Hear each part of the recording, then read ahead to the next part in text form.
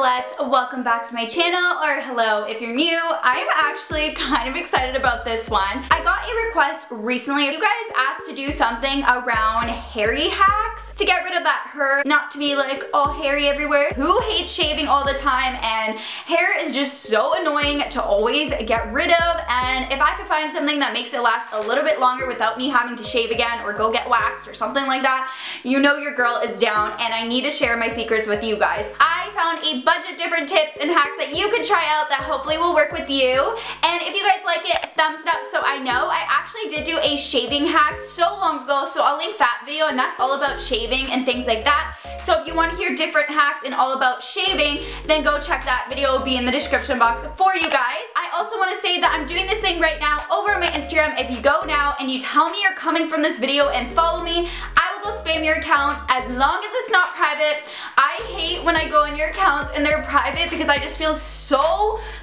bad. I feel bad because then I think you guys probably think I'm ignoring you or I'm lying, but honestly guys, I've been trying to like every single one of you that comment and follow me back because it is seriously the sweetest thing ever, and you guys are so beautiful. Like, I cannot get over how beautiful you guys are, and I just like to see where you guys live. I'm such a creeper. Okay, let's just stop with that. So make sure you go over to my Instagram, and I have all my other social medias as well. You can always go over on there too, but let's get into it. The first hack I think I'm going to start with is going to be a little bit of an at-home DIY that you could do. It's super easy, but this is going to be a hack to help get rid of facial hair and also just help lighten it. So, you know, if you got a little bit of peach fuzz or you got a little bit of a stash, no one's judging. This is going to really help. If you keep doing this for a few weeks, you will really notice a difference. All you're going to need is lemon juice, you're going to need brown sugar, and you're going to need some clean water, and you're going to need a teaspoon. So first you're just going to take a bowl and you're going to put 2 teaspoons of lemon juice, and then you're going to follow that also with 2 teaspoons of sugar.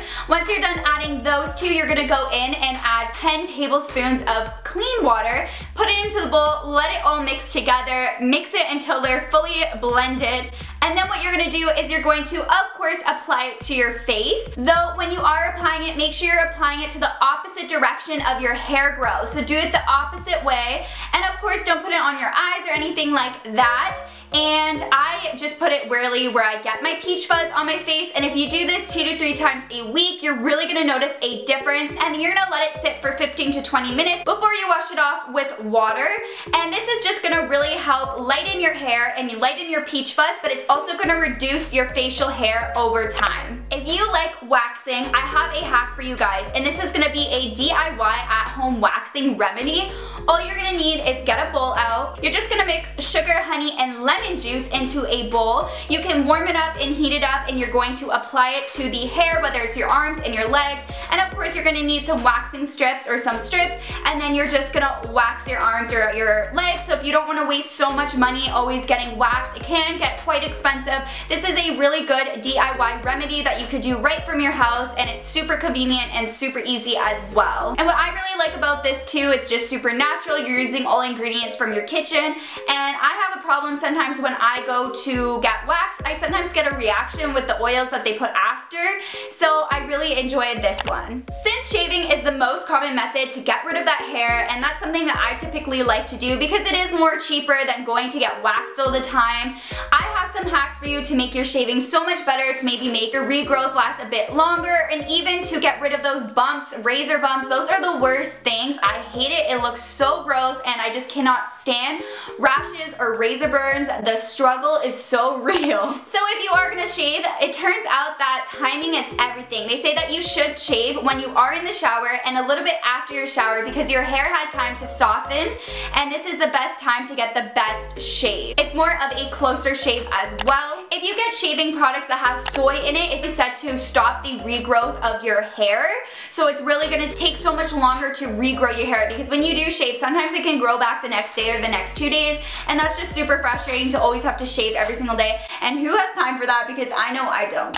So if you ever do shave, how many of you guys have ever shaved and you cut yourself? That is seriously my struggle. I just have no patience because you should shave and take your time, but I never have patience and I always end up cutting myself. So a hack I have for you guys is all you need to do is you just need to take a cotton pad and drench it into cold water, and you're just gonna hold it onto the cut, and this is really gonna help stop the bleeding. So if you ever cut yourself by accident, definitely do that and hold it onto it, and you hold it onto the cut and your bleeding will stop. And now moving on to rashes or razor bumps, the worst thing ever. I hate it so much. So a hack I have for you and a natural remedy, I have two that you can try if you want. One of them is just taking honey and applying it onto your razor bumps or your razor burns or rashes, all that stuff, and letting it sit there for 20 minutes before you wash it off with warm water. This is just basically gonna soothe the skin, and it's also gonna calm down inflammation.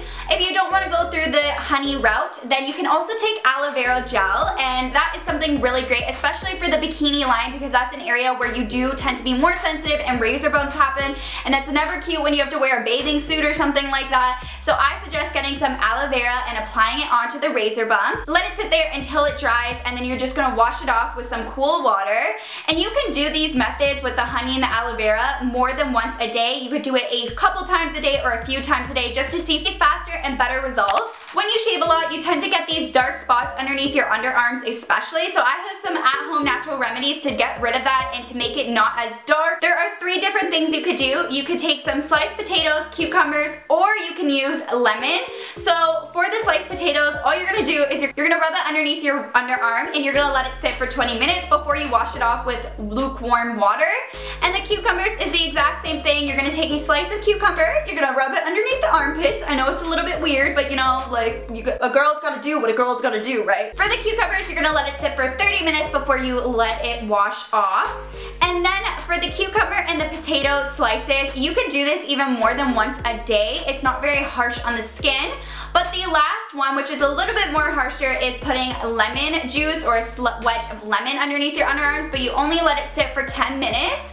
And you could do this method for 3 to 4 times a week, but definitely not more than once a day. And pretty much also after you do this, you may need to put moisturizer underneath your armpits because lemon can really dry them out. So those are ways that can help lighten those underarms. So I got your back, girl. I'm gonna talk a little bit about natural hair removal creams and also tweezing. So I'm gonna begin first with plucking, and to make it just more of a nicer experience, something I suggest you do is always to wash and exfoliate the skin wherever you're gonna pluck before you do pluck. It's just gonna give you an overall better experience because plucking can sometimes hurt, and it's also you're plucking every little hair, so that's why it's more time consuming as well. And this is just gonna minimize the discomfort if you wash and exfoliate the skin before you start plucking. And then the last one is you can also use natural creams or to remove hairs.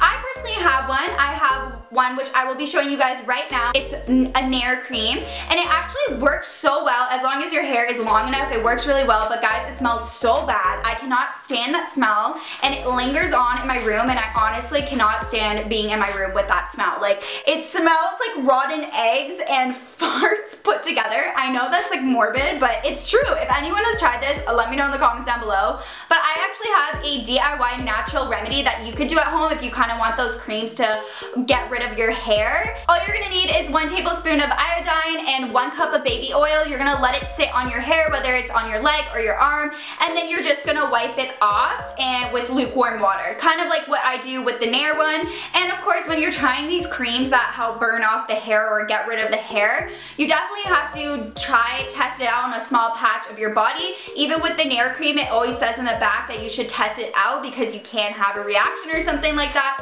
I personally love this one from Nair because it does the job and it doesn't make my skin react, and I have very sensitive skin, so I really enjoy this. I just cannot stand the smell, guys, if I'm gonna be honest, and I'm warning you with the smell. So maybe wear a gas mask, but you know what girls do to get rid of that hair? Clearly a lot of things. And now I have 2 random hacks that are gonna help to stop the growth of your hair in your body, or help slow it down at least.